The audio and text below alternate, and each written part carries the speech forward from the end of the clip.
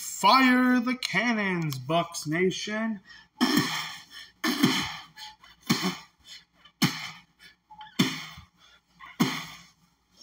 Dominant performance today. We actually pulled an upset against the Detroit Lions, 20-16. We are 2-0 on the season.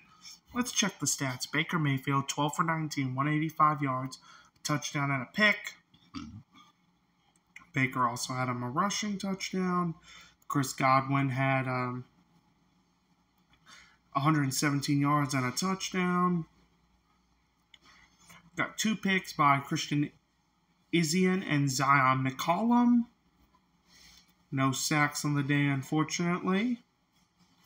Chase McLaughlin went 2 for 2, even kicked to 55. And Jake Camarda had himself a day, too.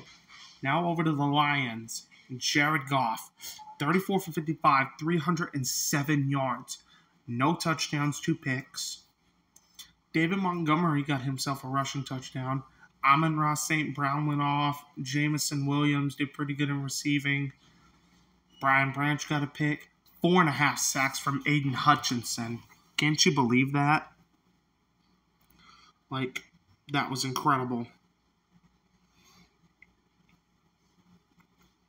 The Lions actually put up a good fight, and we actually got our revenge in the divisional round.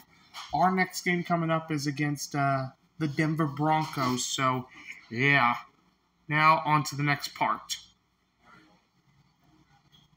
Timothy, what happened? How do you get blown out by the Chargers like that, man? 26-3. Let's check out the stats, because why not? Justin Herbert, dude, had himself a day. 14 for 20, 130 yards, 2 touchdowns, 1 pick. And J.K. Dobbins got himself a rushing touchdown. Quentin Johnston went off for the Chargers with 2 touchdowns. 2 sacks on Bryce Young. A pick from Elijah Molden. Denzel Perryman got a sack, and so did Joey Bosa. Special teams played pretty well. And for the Panthers, they didn't do worth nothing. 18 for 26, 84 yards, no touchdowns, and a pick. Look at this. The only thing that they done was J.C. Horn getting a pick. That's all they done. And the only thing they got points off was from Eddie Pinheiro with a field goal.